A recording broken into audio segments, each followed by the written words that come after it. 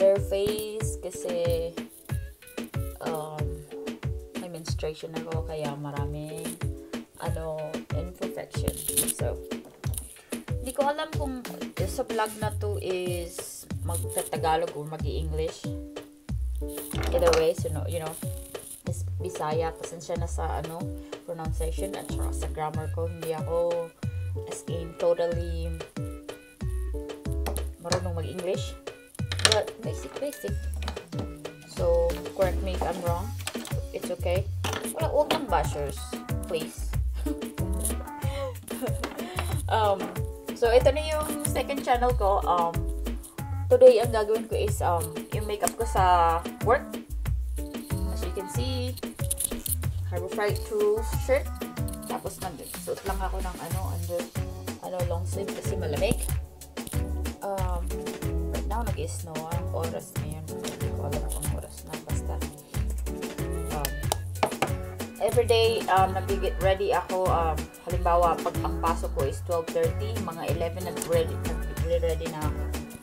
So kasi minsan bago ako umalis, dilig muna halaman, fed the pets. So mayroon akong ipapakita sa inyo guys. So last time ako, what do you call this? Nag-try ako nung ito yung sinasabi ko sa inyong scam siya. Kasi sabi, try before you buy. Ang babayaran mo lang is shipping. Next thing you know, i-bill ka nila ng $49. Maraming nagsasabi na, oh, they only billed me $5. It's like bullshit. I don't know. Maybe swerte kasi $5 lang kinuha. But sa akin, minsan pa nga iba, 54. Pero sa akin, $49 lang siya. So, ita-try natin to maybe tonight pagdating ko. And, ipapakita ko lang, maybe mamaya na lang. Wait. Ipapakita ko lang sa inyo ang package niya. Ganito siya. Yan. Tapos may chichibureche doon. Tapos ito yung product. Like I said, hindi ko alam bakit nila ako binail ng Kasi ang patakaran daw talaga is, isisend nila sa'yo itong full package talaga, yung isang product talaga siya. Pero kapag hindi mo daw nagustuhan in 14 days ibalik mo, hindi ka daw nila i-build. Pero ang nangyari sa akin, binuild nila ako kaagad $49, hindi nila ako siningil ng $5. So ito yung product. Ito daw yung match skin tone ko, pero parang ang puti niya sa akin. So let's see later tonight. Okay, so ang una kong ginagawa sa face ko kapag pumapasok, make sure moisturizer. So ang pinaka primer ko is parang ito ng moisturizer. Ito yun. Diba? Ito yun. See? Natanggap ko to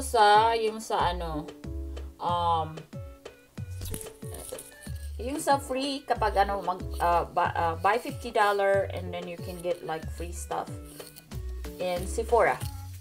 Ano siya? Ito yung, I don't know how you can say it.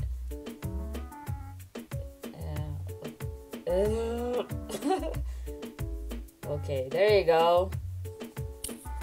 So okay na okay siya. Hindi siya basa, hindi siya oily, hindi siya as in. Basta tama lang siya. Lightweight. Sabihin natin lightweight.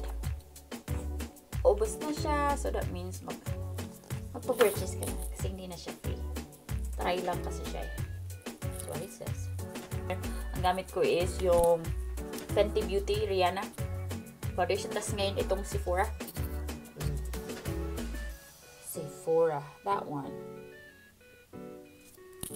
Hindi na ako nagpa-powder kasi okay siya sa face. Hindi mo na kailangan mag-powder. So, isang pump lang ako. Isang pump, pero dami. Hindi naman ako masyadong yung minsan kasi, like I said, I have uneven skin. Hindi perfect talaga. Ginagawa ko, dinadagdagan ko siya minsan, pero like I said, one pump lang siya. Okay, here we go. Buhok, tabi-tabi. Pasensya na sa eye bags. Diyan ko siya inuuna. Pwede na siguro dito. Diba kasi pag talagang nakatingin ka sa mirror. Kailangan ko talaga may mirror na yung malapitan kasi malabo yung mata ko pag walang glass. So, and then kalat mo lang siya. Blend.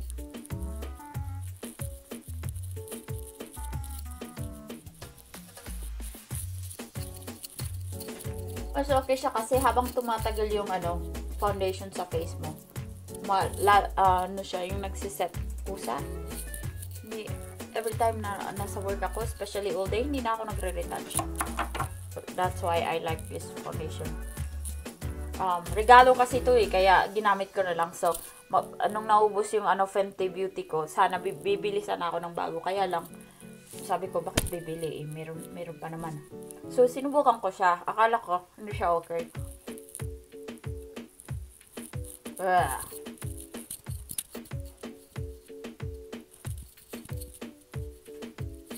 Sa foundation kasi, kapag biniblend mo siya ng,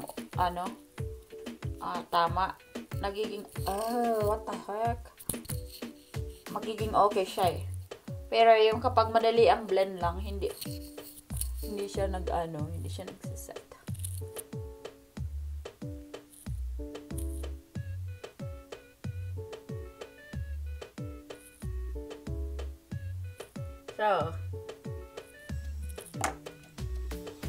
So, pag nasa work ako, hindi ako nagle-lipstick. Okay? Gusto malapit. So, now, dito na tayo sa dulo.